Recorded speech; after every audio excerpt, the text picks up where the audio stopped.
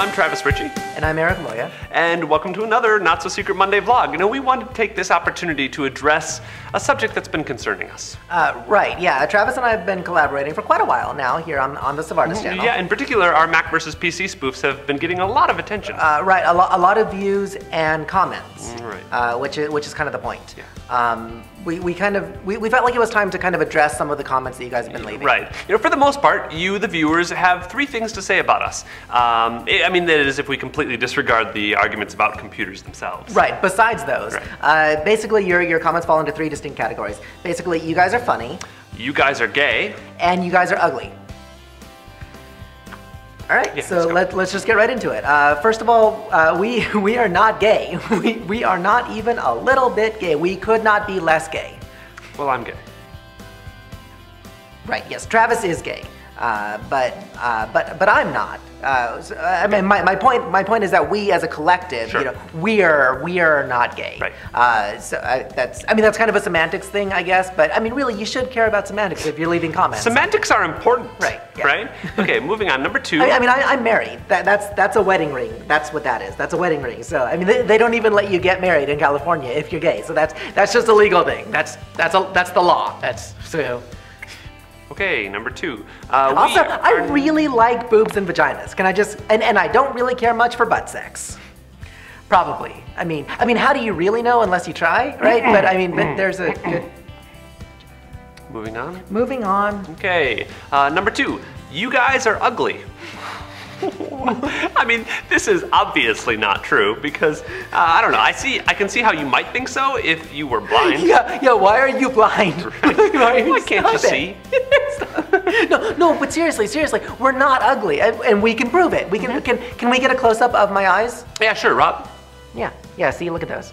See, they're like more than brown, they're like hazel. Ooh. Little flecks of like gold and green in there. Yeah. I'm just saying, I have really pretty eyes. Yeah, those are not an ugly person's eyes. No, sir. No, sir. Also, would an ugly person have amazingly manicured fingernails? No, they would not, Eric. No, they would not. No. Also, I have amazing hair. I have really nice hair. Yes. It's like, it's soft and it's smooth, but it's not wispy. Nope. Also, there's no receding going on up here, and there is no thinning. You know, if anything, it is thickening. For real. I mean, there are times when I get out of the shower, I don't want to say it's like Tom Cruise in Mission Impossible 2, but it's not unlike that. Yeah, and I'm no slouch either, right? I mean, take a look at this still from a video I did recently. I mean, that is my real, actual body. Wow, what is that from? Oh, I did a naked episode of the Musecast once. Wow. Travis, you have a really amazing body. Oh, thank you. No, I mean, really, like I like how it's like toned, but not obnoxiously buff, you know, and your skin is so smooth. It's like marble. I'm seriously not gay.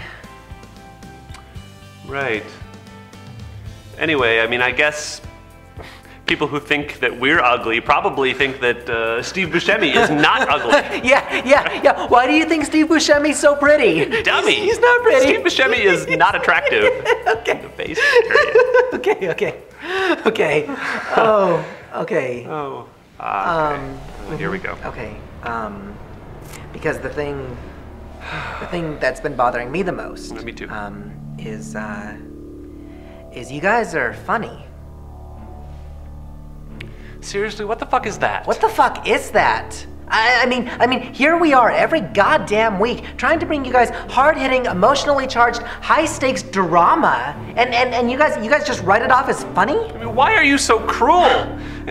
Do you not get the subtext of the Mac PC spoofs?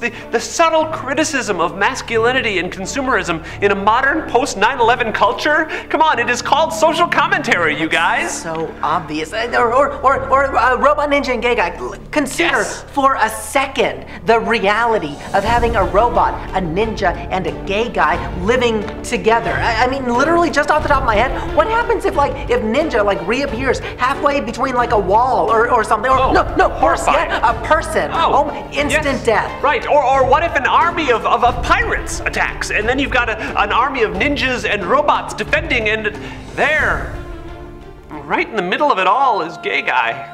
Just powerless. Helpless to do anything. I mean, that is literally the only motivation I use when I'm doing the show. Rightfully so, Travis. I just, I don't understand why they keep calling us funny. I know you don't. Oh, Eric. It's okay. Look what you are doing to Eric!